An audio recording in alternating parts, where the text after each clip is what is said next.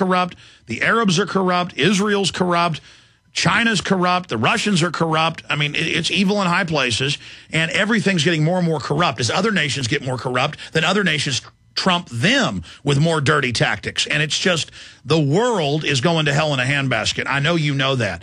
And that's why good people have to get involved and really try to warn others and say no to evil, no to corruption, and offer the alternative to a despotic, evil society.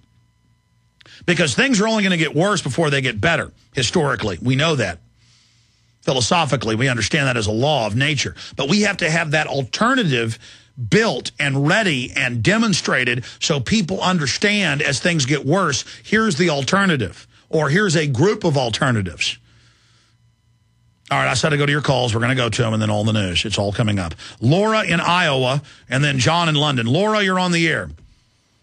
Hi, Alex. I want to let you know that I am extremely serious about hearing about the female reporters being threatened of rape or being raped. I am a highly respected, high-ranking mixed martial artist. I'm an oath keeper. I'm also a TV reporter for In Your Face television network, and this is extremely disturbing news. In my martial arts school, there are goons coming in, like the police are coming in to be trained in mixed martial arts. And who do you think they're going to use this stuff on? The American people. This extremely infuriates me. I am shaking. I am so mad at these people for doing to these women and the reporters, beating the children. Well, good cops should be mad, too, because all these videos of them tasering bedridden women and these videos of them beating up little kids and the videos of cops raping women, this is all coming out. And the establishment wants a war between the people and the police.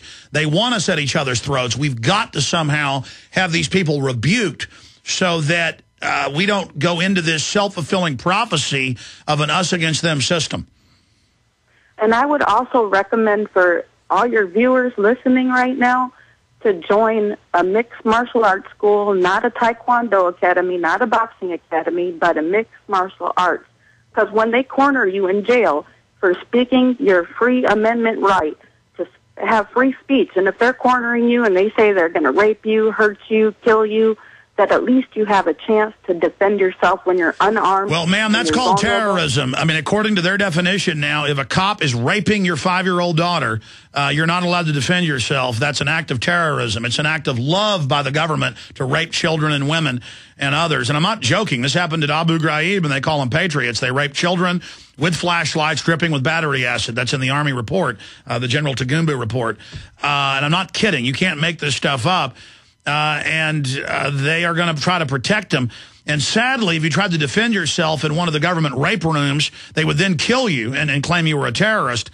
Look how many people are dying in TSA custody or dying in Canadian TSA custody. But I do agree, mixed martial arts are good because I guess it teaches you moves, to be able to subdue people in the ground game or whatever they call it, and not have to... the problem is so many people then end up trying to rely just on their mixed martial arts instead of just explosively defending themselves. But it is important to know how to punch somebody in the throat. It is important to know how to, mainly just get somebody on the ground and stomp on their head. I mean, it's the quickest way to deal with somebody. But, I mean, you can't talk about that with cops. You need to teach, we need to teach our daughters and our mothers and our wives that when the government wants to rape them, to say, thank you, God, please rape me. Oh, I love you. No, I'm being sarcastic, Laura. It's just that the level of government worship has gotten so sick that now it's terrorism for you to even say that you would defend yourself if an officer was trying to rape you. Now, the common law in the United States says that if a cop outside of their duty and outside of their jurisdiction, say, tries to kill you, you have a right to defend yourself. And there's been a lot of cases of that, but they're trying to change the perception that I see court cases every day in the news where cops are beating someone with a billy club, so they raise their arm just to block the blow. That is assault. You are to say, please break my jaw for no reason. Please, I worship you. You are my king. You are my Lord. You are the government. I appreciate your call. John in London, you are on the air. I hope you don't talk about defending yourself. I hope you don't, say that the Jews in Germany, when they were being run into pits to be shot in the back of the head, should have defended themselves. Of course, that's what I believe, but I'm a terrorist. Go ahead. Alex, can you hear me? Yes, I can. If you wrote a letter about the New World Order and you persuaded some of your celebrity supporters to sign it, surely that letter could be used to wake up middle America within days. I don't know. People really don't listen to what Hollywood people say, and I've met a lot of Hollywood people.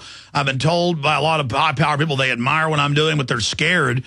And I've had a few big Hollywood people on the show, but then a lot of times they get so much heat. I mean, Willie Nelson came on and talked about 9/11 being an inside job, and he got death threats all over the place till his family just said, please, will you not have him on anymore? Dad really likes you, and he likes coming on. He'll come on if you ask him, but we're getting death threats, and we're scared, so I haven't bugged Willie to come on in a year and a half because of the death threats. Charlie Sheen got demonized and set up and lied about when he went public. Jesse Ventura's been demonized and lied about. And I know a lot of other people, even bigger than Willie Nelson, if you can believe that, bigger than Charlie Sheen. There's not many.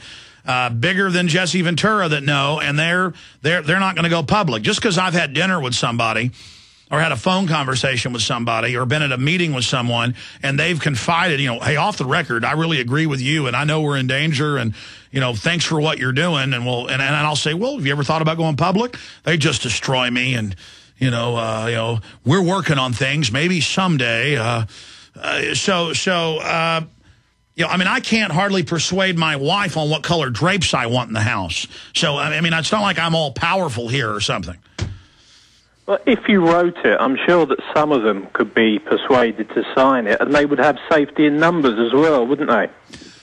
Well, now, that's been discussed behind the scenes, and I've actually tried what you're talking about, and the people just chickened out and said no. I was thinking it would be like Charlie Sheen's letter to the president, but giving the full picture. Well, Charlie Sheen is not an angel. None of us are. And it's because he is a maverick and an original person. And the things the media talks about are exaggerated in a very small part of who he is. Because I know him very well. We're really good friends. Spent a lot of time with him. But look at what they did to him. And then he was told, people involved with a production to make a movie about 9/11 were told, a high-powered producer was called, and told, your children aren't going to be safe if you do this. They were called by a military officer. In fact, they were called by a general. And they were told, your children are not safe if you do this. I'm just here to give you a warning. I'm not threatening your kids, but your kids are going to be targets. And then you saw Bill O'Reilly get on the news and say, Charlie Sheen, you're not going to make it. Something bad's going to happen to you. Just like a mobster, he said, you understand me, son? You don't make this movie. And even other news said, my God, it was like a mafia threat. And then I said I couldn't talk about it because I was asked not to talk about it. Mark Cuban separately was going to fund a theatrical release of a, loose change, big budget film.